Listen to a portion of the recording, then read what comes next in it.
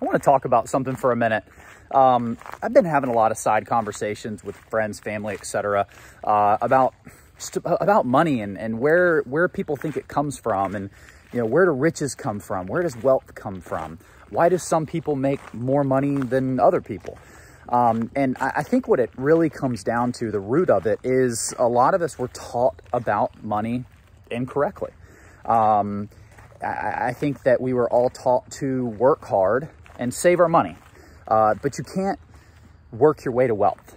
You can't save your way to wealth. You can only invest your way to wealth.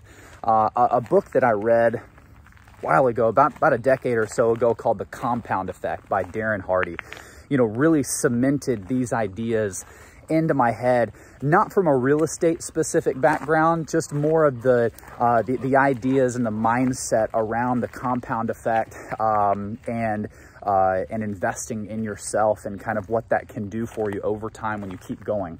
The other book that is real estate specific, you probably heard of it because it's so well known, is Rich Dad Poor Dad by Robert Kiyosaki. If you have not read that book, whether you enjoy real estate or want to get into real estate at all, I would pick it up, because I think the factors that book, the fundamentals rather, that book teaches, can really go a long way, and they can be applied in a lot of different areas.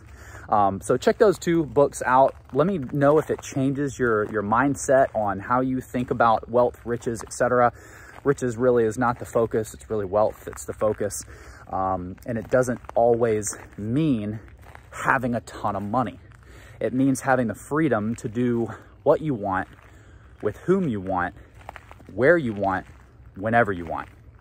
On another note, if you are working hard and you have saved some capital, and you want to put that money to work to create passive returns for yourself, send me a message. We might be able to have an opportunity for you. Other than that, thanks for listening, guys. Walking the dog, pretty morning. Y'all have a great day.